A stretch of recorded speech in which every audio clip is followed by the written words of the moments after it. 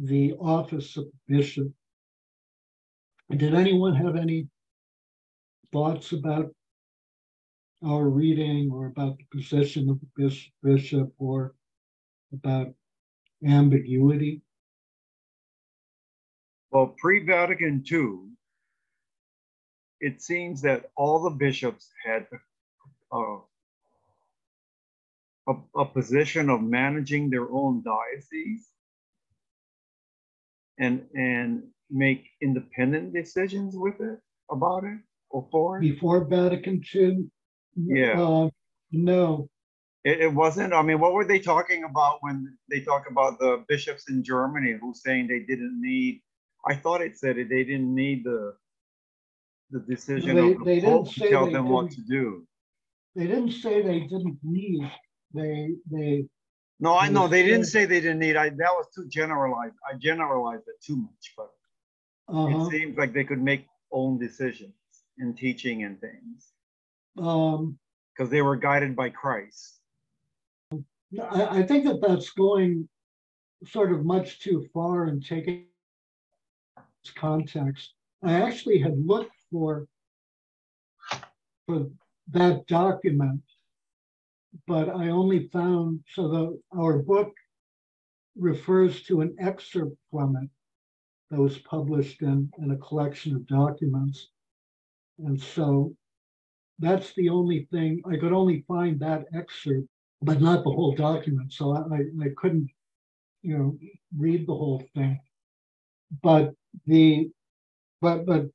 I think we have to place it in its context. And in fact, that context is important because in some sense, I think it defines the pre-Vatican II view of the papacy. But the context is that Bismarck had, so Lutheranism is the state religion of Germany. It was, and it still is, in fact. And so Catholicism is a minority religion. It's a majority religion in some areas, but in Germany as a whole, it's a minority religion. And there was a history, particularly in this period, of the rise of a united Germany under Prussia, of hostility between Lutherans and Catholics and between the Prussian state and Catholics. And so Bismarck had, sort of announced that the German bishops were basically puppets, that they were mere, sort of overseers who, overseers is the wrong word, but they were mere managers who took their orders directly from the Pope. And so they responded to that by saying that their authority came from the same divine institution as that the papacy rests. And episcopal jurisdiction has not been absorbed into the papacy. The Pope hasn't taken the place of each individual bishop. The bishops are not merely tools of the Pope without responsibility of their own. And so that's basically all it says. It doesn't, claim to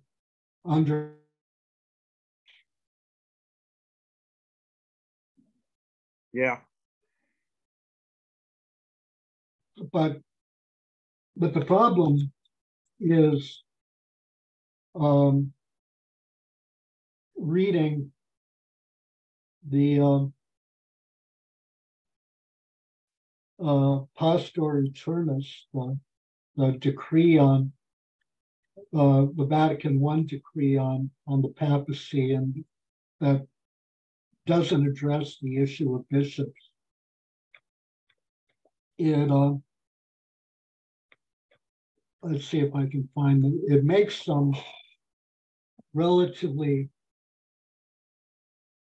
strong statements. On the one hand, it says that the power of the Pope is not only compatible with the authority of bishops, but it allows the authority of bishops to flower.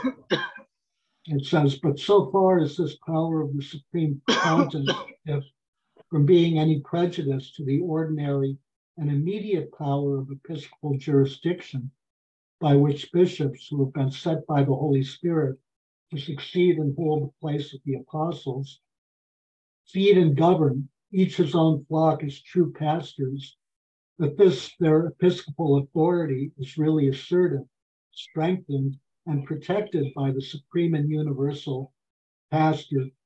In accordance with the words of St. Gregory the Great, my honor is the honor of the whole church. My honor is the firm strength of my brethren. I am truly honored when the honor due to each and all is not withheld. So that's, in some ways, an interesting argument and sort of interesting to quote Pope St. Gregory the Great, since I don't know if anyone sort of knows this, but Pope St. Gregory the Great had absolutely no desire to be Pope. He preferred a life of monastic solitude. And he simply became Pope because he really was the probably the only person with the kind of vision and sort of hope of the future, for the future, that could have held Western Europe together in a moment of crisis. Much of our modern world was really built on the foundations laid by Pope St. Gregory the Great, and above all, the university system, which is really unchanged since the Middle Ages, arose and developed and flourished based on the reforms of Pope St. Gregory. In ways that we don't recognize, he really was the architect of the modern world. And he did it all reluctantly, not wanting to do any of it, and under duress. It was all an enormous sacrifice for him because he felt simply called by God to be responsible to do it, even though it was patently against his will. But so that's the argument that everything will sort of flourish precisely because of the power of the papacy. I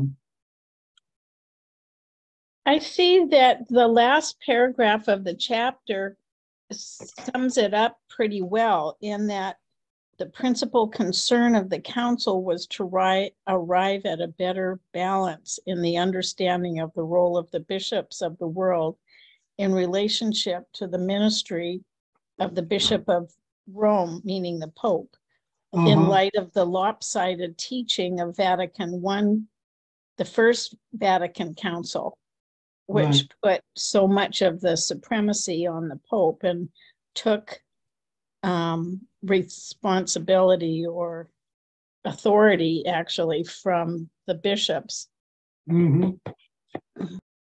Pastor Aeternus also says that the judgment of the Pope overrules that of an ecumenical council, and that an ecumenical council is not a higher authority than the Pope. That's a fairly striking statement that is really contradicted by the history of much of the church. Is that what Vatican I said? That's the That's the Vatican I, First Dogmatic Constitution. Right, not Vatican II. Okay. Pastor Aeternus.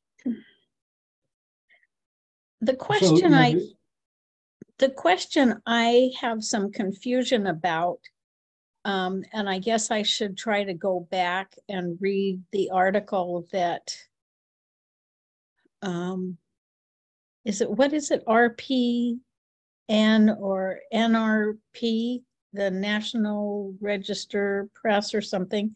Anyway, the Catholic paper that seems to blow both conservative and non-conservative. It was talking recently about the individual or the head of a commission that Pope Francis has appointed to oversee the what do you call it, Ron? The Trinitarian Latin Mass and Tridentine Mass. Tridentine.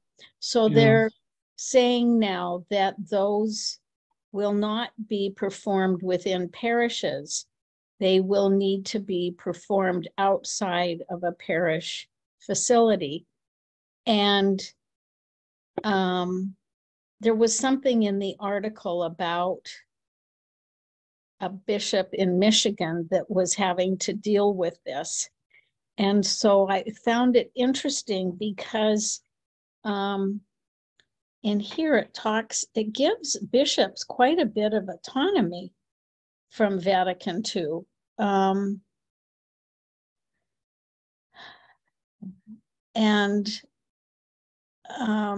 So I was a little confused about,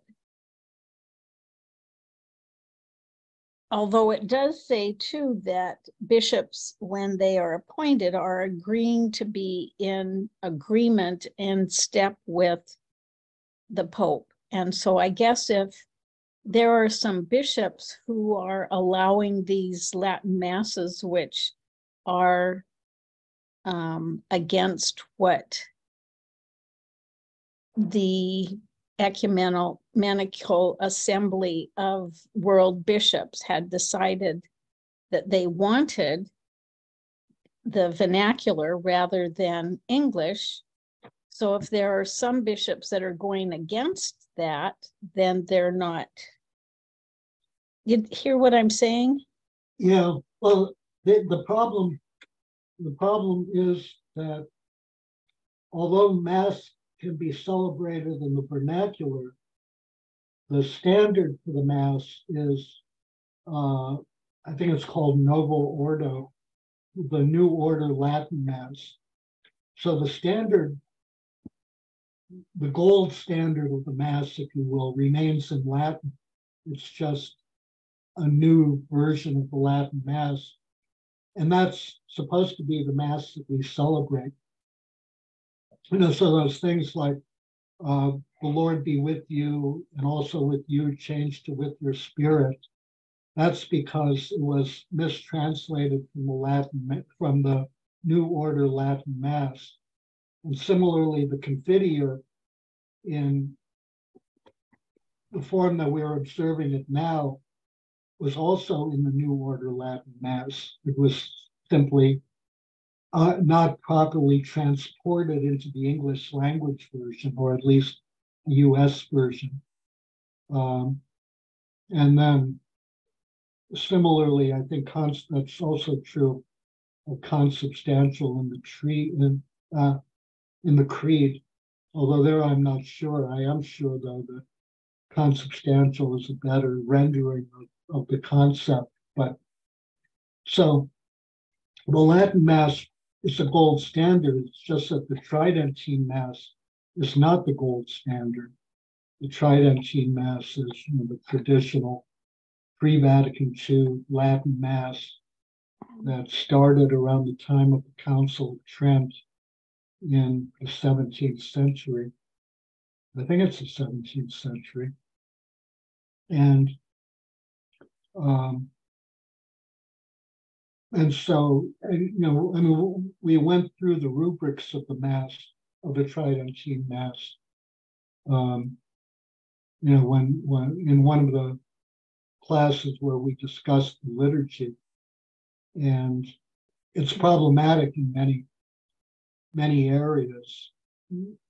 No epiclesis, no prayers of the faithful, an optional homily. You know, you can argue, and I would actually argue that the consecration is invalid, that there is no body and blood of Christ. It's bread and wine. I don't think you can have a consecration without an epiclesis, and that's a very traditional part of Mass. But in any case, the ability to do the Tridentine Mass was supported by Pope John Paul II and extended by Pope Benedict, in the hope that that would, you know, lessen dissent. And then Pope Francis severely curtailed that, given that he felt that the Tridentine Mass was being really used as a front to attack changes in the church and to cause disunity and discord within the church. So the Tridentine Mass was really being weaponized. So I guess one of the interesting things in all of this is that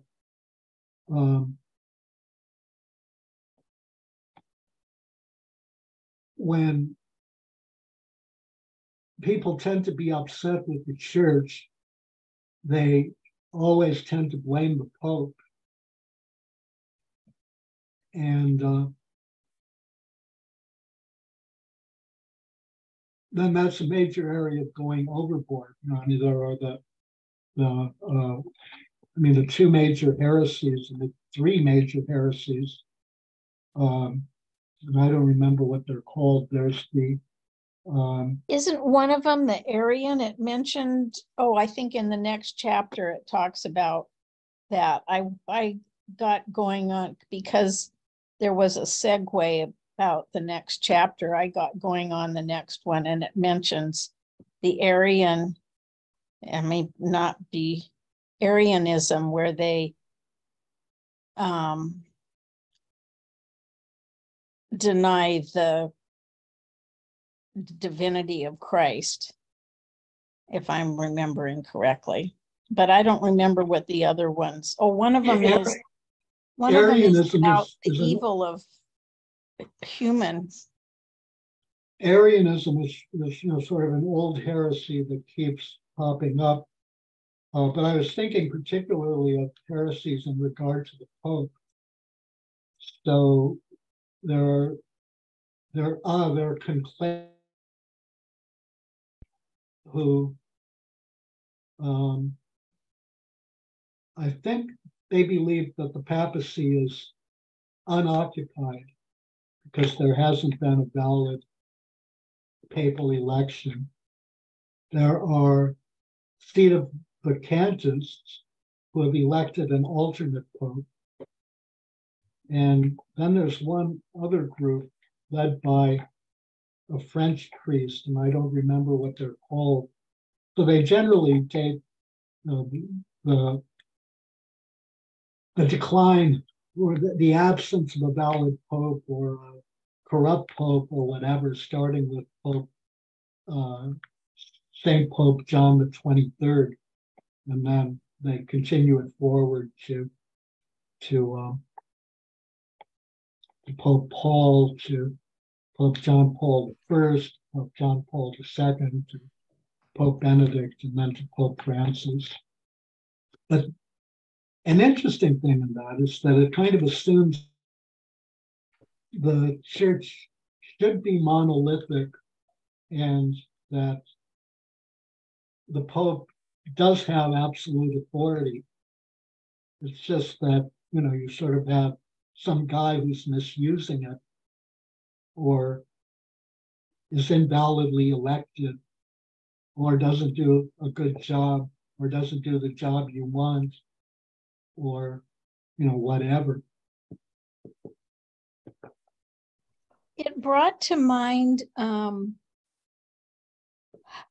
Archbishop Hunthausen and his the years of his ministry here in Western Washington, and what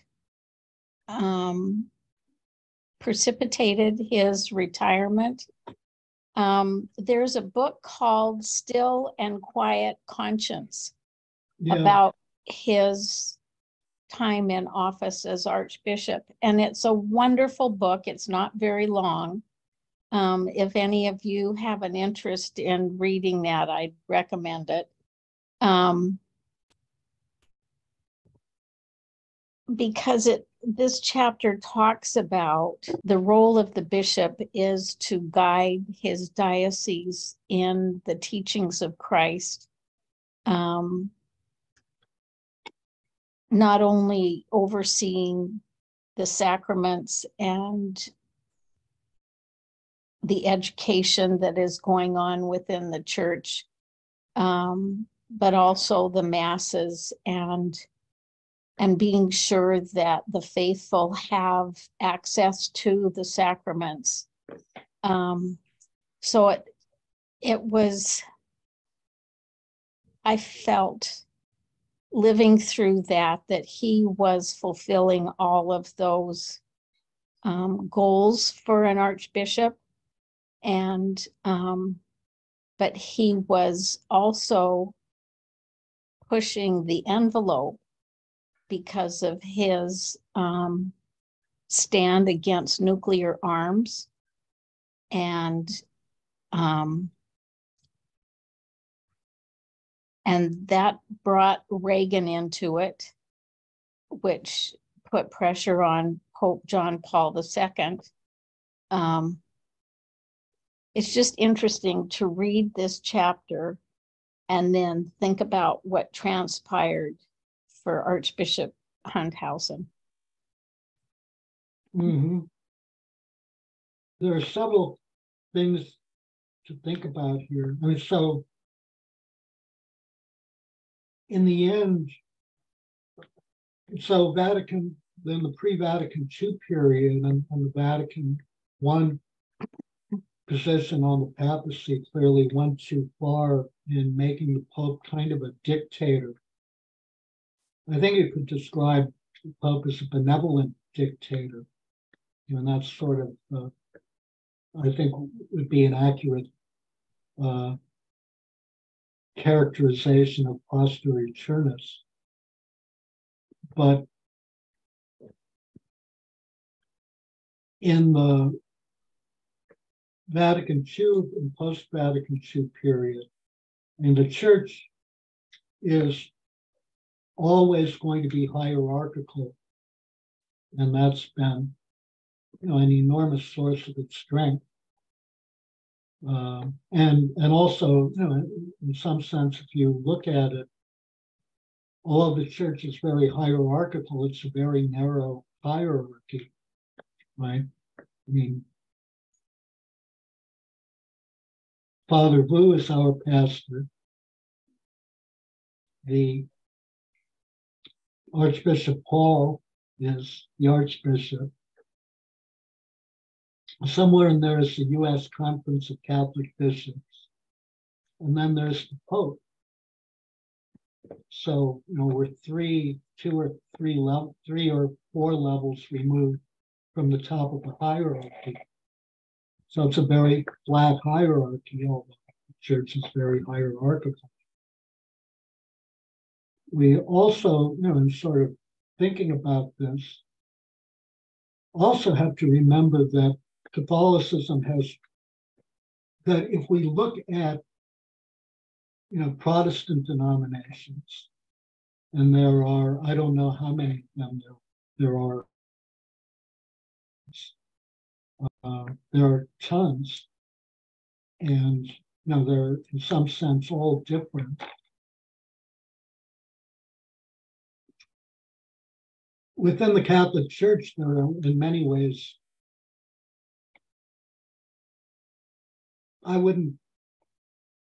in some ways you can argue that there's even greater diversity in the Catholic Church than there are among Protestant denominations. I wouldn't want to go too far with that because there's also a basic agreement.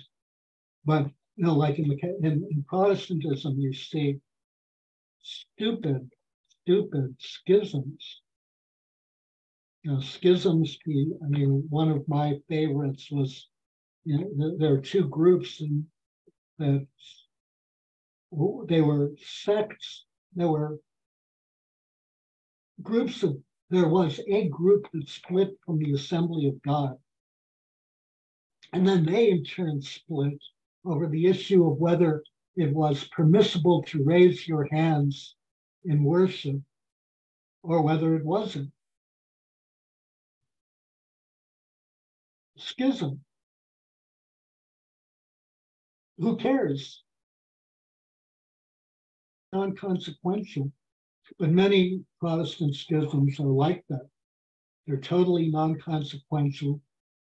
In Catholicism, they would be described as adiaphora. Adiaphora is a Greek word that means something of no consequence. And so in the history of the church, it's generally been sort of felt that adiaphora are not things worth arguing about. So we have to recognize that there's a diversity within Catholicism. So each of the major orders is in some sense different from each of the other orders. That's why they exist. And within Catholicism, there's always been room for that diversity. The problem becomes, there are several problems here, and I don't know that there's particularly easy solutions to them, but when does a particular movement or whatever go out of bounds?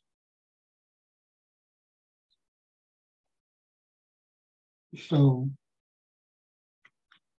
Archbishop Hunthausen, did he go out of bounds? There are divided opinions about that. Liberation theology, particularly in South and Central America, did it go out of bounds? It sort of went underground, and but the spirit of liberation theology is still very much alive and well in South and Central America, and in many ways is reflected in Pope Francis.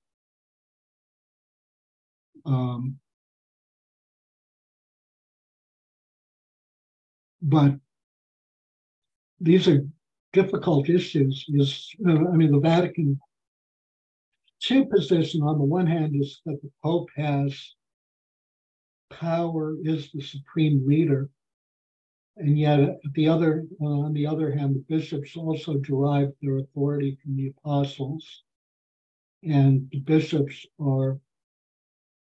it's necessary for the bishops to adapt to local conditions to ensure that the message of Christ is fully brought to people in their area and in the diocese for which they're responsible. And that, creates for a great deal of diversity. The diversity you're talking about is the diversities in race? Diversities in race, diversities in, economics, diversities in ethnic composition, diversities, in level of poverty, diversities in who's oppressed, diversities in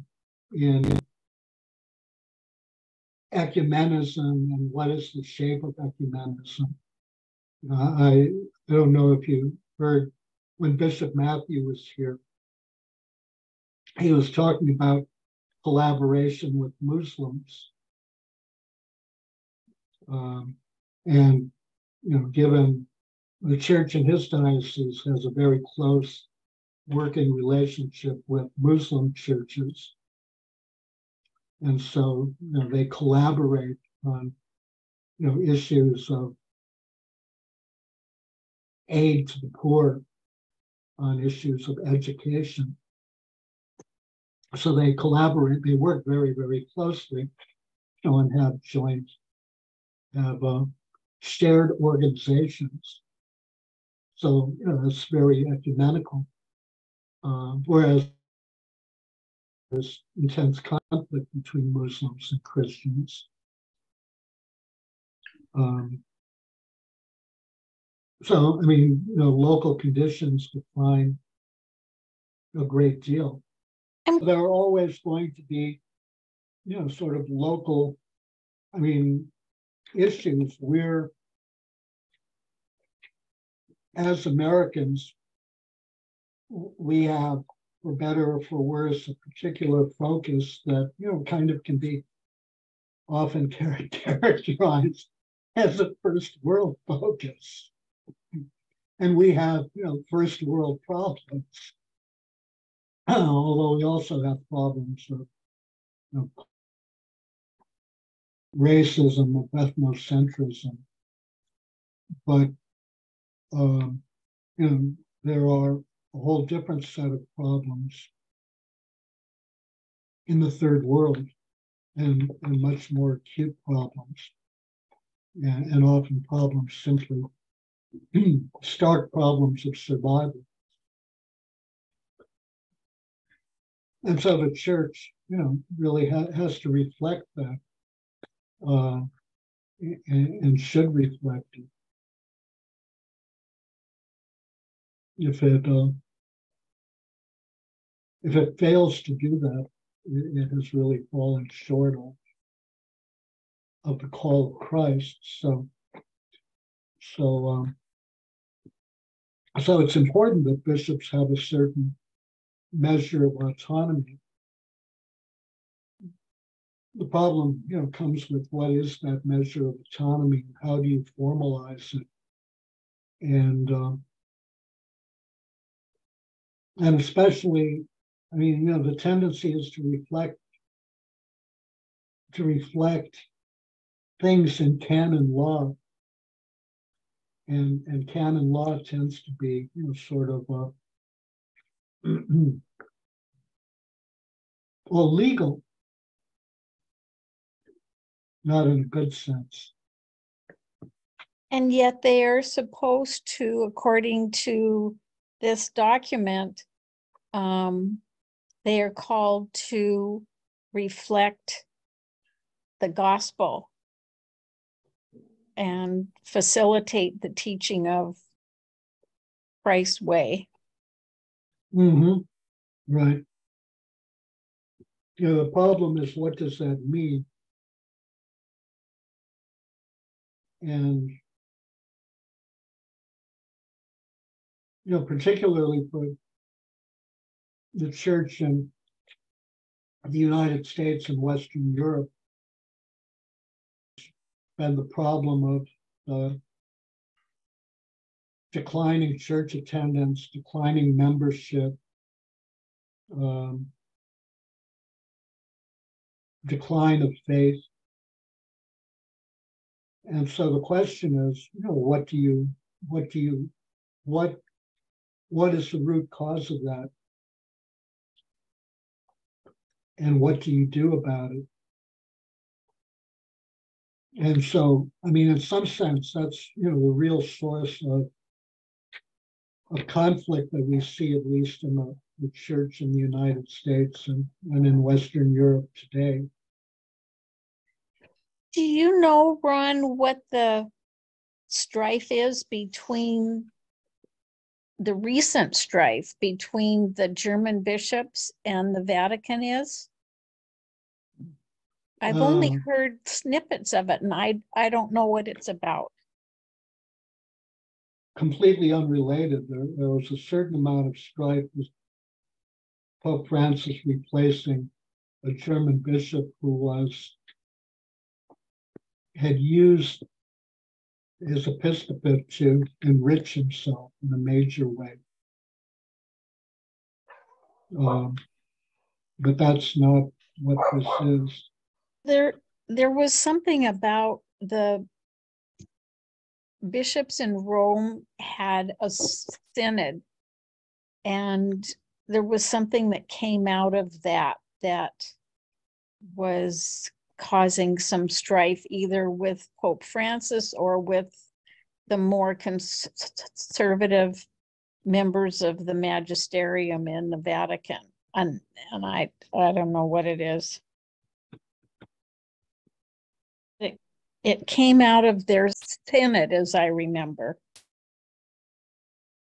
In response to the sex abuse crisis, evidently, German bishops were in favor of blessing the same-sex marriage for married priests and the ordination of women as deacons, and also for canon law to be revised so that gay employees don't face firing. So that's, a volatile issue and, divisive, an issue that is divisive and where, most broadly in responding to, the crisis of the church in the West, do we stay the same? Do we, resort to the church's traditions, which is to say, go backward? And if we go backward, what are the traditions that we go backward to? Or do we go forward somewhere? And where is that forward? And how can we justify how much of going forward is sort of theologically and biblically justifiable? So, those are all difficult issues. It's easy, like I did last week, to, express one's opinion about them. But, to do so in a way that's constructive and based on something other than opinion and supposition is very, very difficult. And in fact, many of the participants in the debate don't do a very good job of it either. In many ways, the partners in the gospel is a good example, of the flexibility that bishops need to have. Archbishop Aeternus has decided that we can't continue to do what we've done and expect a different result. So we have to move forward, and we have to adjust accordingly, even though the process might be painful and some might not like it, or perhaps no one will like it. But that doesn't mean, that can't be done. And also, in a lot of ways, I think, the important thing to, take out of Vatican II is, a message of hope. If we, on the surface, in 1964, when Pope John the 23rd became Pope, the church looked, very solid. It looked like the church was growing. It looked like, the church was prosperous. And yet, it, underneath the surface, it really wasn't. Underneath the surface, faith was, for many Catholics, very shallow. Formation was absent. Nothing was expected other than attending Mass.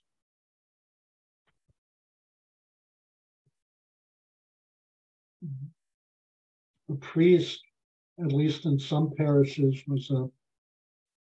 or at least in my parish, and I assume that in others, was a petty despot. The very absence of someone imitating Christ. And so Vatican II was really necessary and in many ways changed course in a way that was refreshing and hopeful. And at the same time, in many ways, the legacy of the pre-Vatican Church, sort of continues to live on. So I think there's a basic way in which we almost all see the Pope as an absolute authority, with, kind of an ironclad top-down structure. And that's, actually not the way it works. But I think, we've sort of all, or at least I know for myself, that kind of has been the way in which it's programmed into my head, even though I know that it's not accurate programming, if that makes any sense.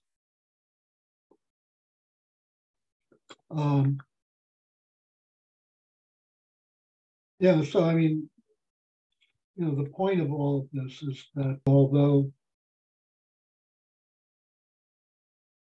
and I'm probably one of the last people who, kind of follows my own whatever, but while we all have opinions, we also should understand that these are difficult issues and that, the opinions of other people, however, off or silly, wrong, or stupid they may seem to us, in fact, need to be heard and need to be considered, because these are very, very difficult issues, and there are no easy answers. How do you support the power of the Pope in a hierarchical organization while allowing flexibility to bishops? What behavior is, appropriate for a bishop or a priest? And I mean, I'm not talking here about sort of sexual abuse, but I'm talking about, things like Archbishop Hunthausen not paying taxes, or,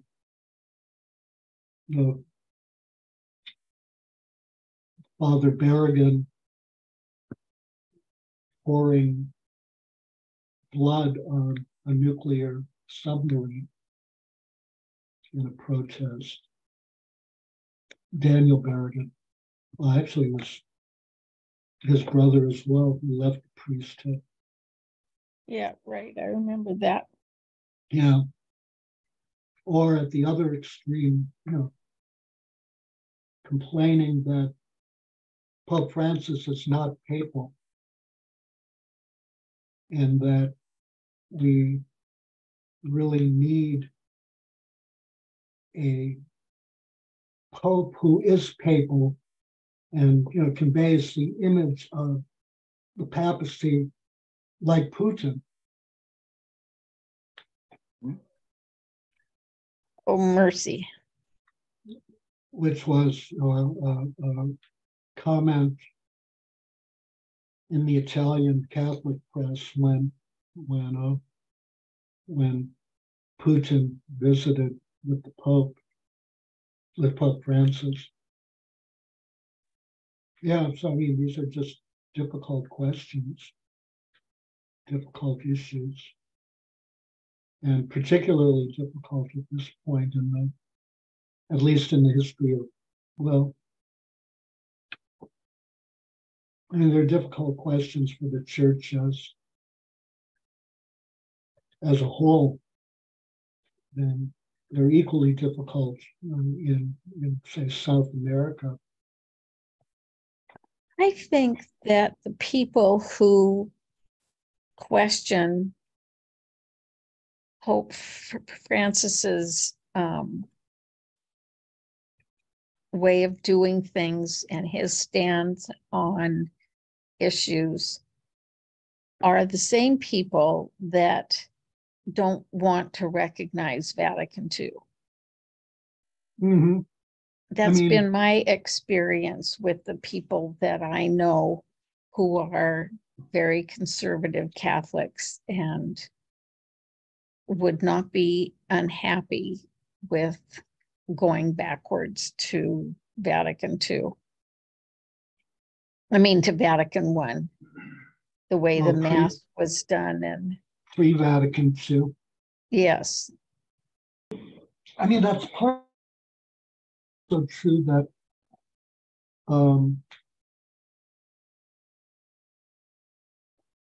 some of it is a response to Vatican II and feeling that portions of Vatican II have gone too far. I mean, so Pope John Paul II and Pope Benedict both were, sort of in conservative wings of Vatican II and, opposed the more liberal wings of Vatican II. Then what also has been dynamic is that in the period since Vatican II, Western culture has changed dramatically. And when we look at it, in a 50-year period, there have been changes that, one would expect otherwise might take centuries or a millennium or something, so 50 years ago was it conceivable that well, it's now more than 50, but still 60 years ago, was it conceivable that gay marriage would be legalized or acceptable?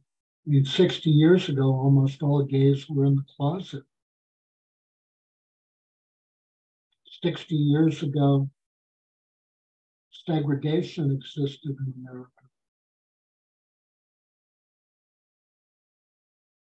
60 years ago, America was a very imperialist power that dominated the world fairly brutally and ruthlessly, supporting really vicious dictators in much of the world.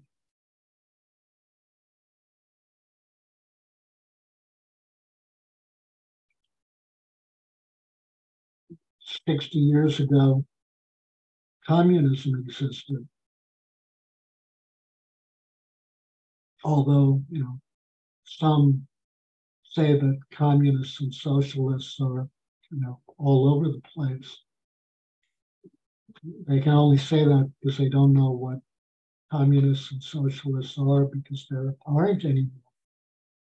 I mean, arguably, perhaps in Vietnam, the communists, the Chinese claim to be communists, but they're not. And so that's all gone.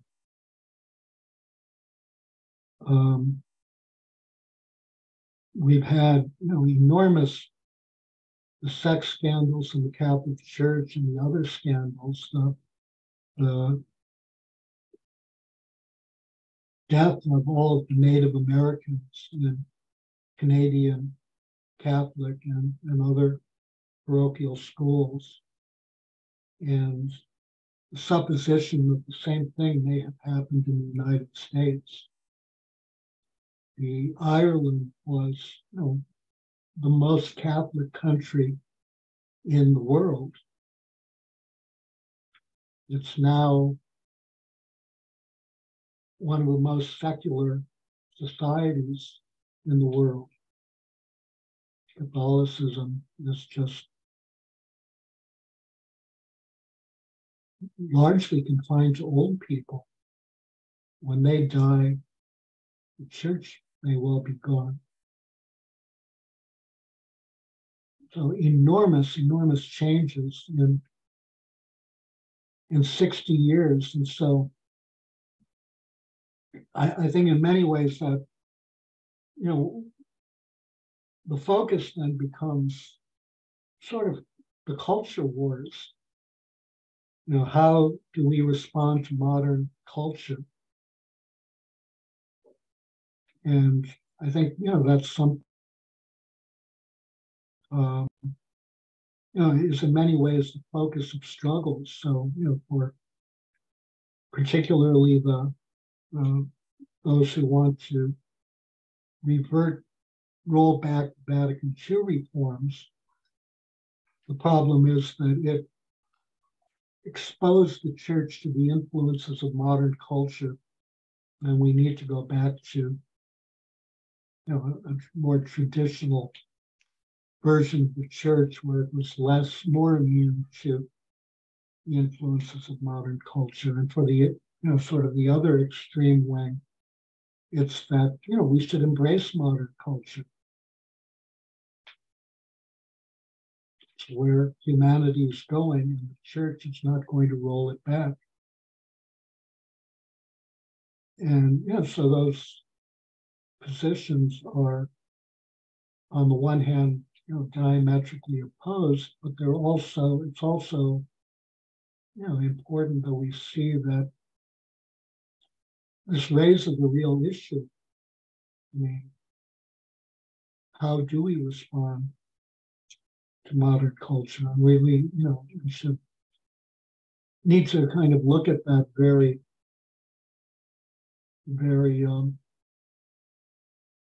very directly, and think about it very, very carefully. So how do you remain separate and apart from culture while participating in it, and hopefully transforming it? I didn't think we could remain separate. Good, Derek. Do you think Jesus remains separate? Well, I'm using remain separate in the sense of not participate in its sinfulness. I mean, we have to remain separate in that sense, that we, don't engage. If you get invited to an orgy held by your neighbor, you don't want to go. That's what I mean. But I was just thinking, trying to get things not consolidated, maybe it's the wrong word, but getting the church and community together. Isn't that something we just did about 2 months ago? That's synod thing that we did. That the listening sessions and the listening sessions, right? To see what people were missing from belonging to the community. Wasn't that something? Well, it was. There was a little bit of community outreach, but it was mostly, from within members of the parish. At least for us, as Catholics, we often tend to be insular. So I mean, it's really struck me that many Catholics don't know a great deal about other faith traditions, for example. So we identify as Catholic things that are common to all of the pre-Reformation churches, because we don't know anything about the traditions of the other pre-Reformation churches, even though we agree with them in 95 to 98% of everything. We don't know a great deal about Protestant traditions. And some Catholics think that they're basically the same as Catholic traditions or Catholic practice. So there's a certain insularity, at least for our parish. The major kind of outreach is with, through St. Vincent de Paul. Well, and the Just Faith ministry is, I don't know if St. John Vianney had a Just Faith program or not, but I went through it about 12 years ago. And it's a ministry that I think is alive and well in our diocese as well as in the country.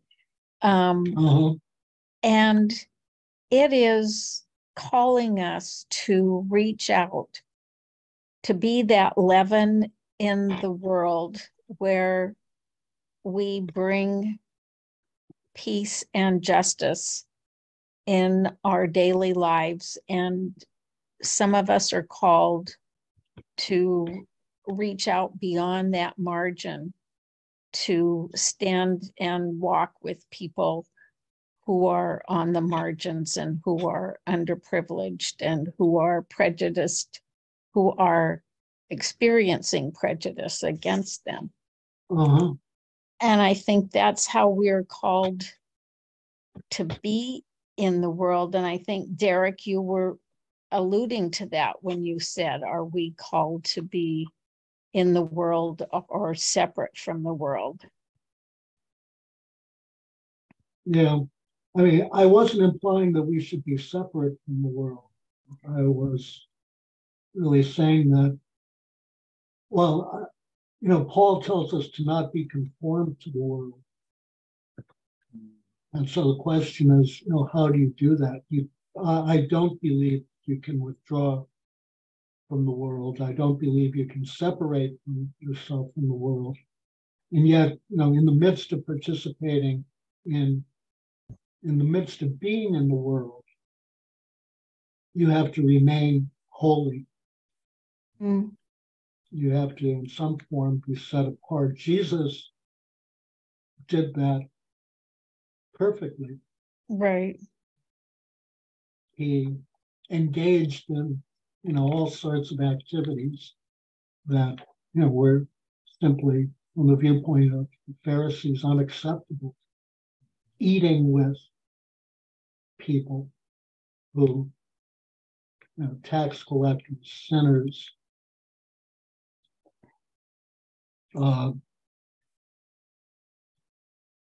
contact with Gentiles who were seen as defiling. So he did that, and yet he, remained holy. Right. How he did that and remained holy, is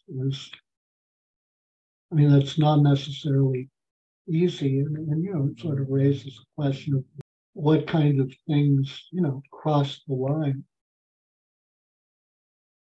I don't think that that's necessarily an easy answer, but I think that, I think I've made it, I think everyone knows that my position is that we can't go back.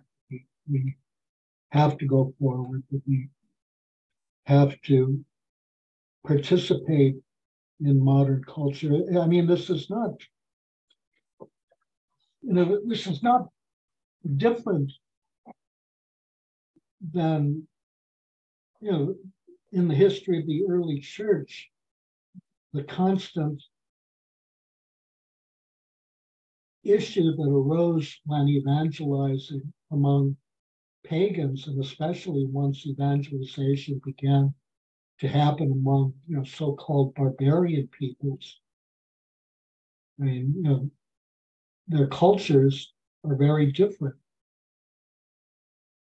They're non-Christian. They worship in a variety of ways that are strange. And, evangelists always approach them with the viewpoint of how do we make a transition for them? What in their culture is worthwhile, godly? Because in some sense, given that God has created all things and all things created all things good, some part of what they do reflects God. So how do you separate them? How do you build on the good things? How do you bring them forward? And that was a real source of strength in the early church. I mean, it's what resulted in particularly the Christianization of Western Europe. And that's how it happened. We had Saint Irenaeus going from, where was he from? He was from Smyrna to Gaul and preaching to barbarians, evidently in their native language. And he wrote about the strength of their faith in comparison to, more long-time Christians. They could always be counted on to defend the gospel. And so, I mean, going back simply, doesn't work and is not, I don't believe is what we're called to do. When he comes down from the Sermon on the Mount, the first thing that Jesus does is heals a leper. The leper comes to him and Jesus touches him and heals him. So remember, lepers are supposed to wear a sign that says unclean. They're supposed to wander around yelling unclean so everybody can get out of the way. According to the Mishnah, which is a 2nd century document, but parts of it reflect Pharisaic practice. If the shadow of a leper touches you, you're unclean. So this leper is violating major taboo. Jesus should flee in terror. Touching a leper renders you unclean. And Jesus touches him, a major violation of the purity laws. And so the message that conveys is that when the holy touches the unholy, and when the clean touches the unholy becomes holy, and the unclean becomes clean. When, going back means that when the unclean touches the clean becomes unclean. When the unholy touches the holy becomes unholy. That's the opposite of Jesus' message. So, I mean, for that reason, I think going back, reverting to a past state that in many ways has brought us to this state. So it's not going to, it's an extreme example of doing the same thing. Is not going to help us as people of faith. So next week we'll do Episcopal collegiality, which is a continuation of the role of the bishop. And in light of the work or the call of Pope Francis for a synodal process, I think it's really timely, don't you, Ron? Mm-hmm. Yeah. I'm eager to find what comes out of the meetings of the bishops in the fall. Mm-hmm. Yeah. Yeah, I am too.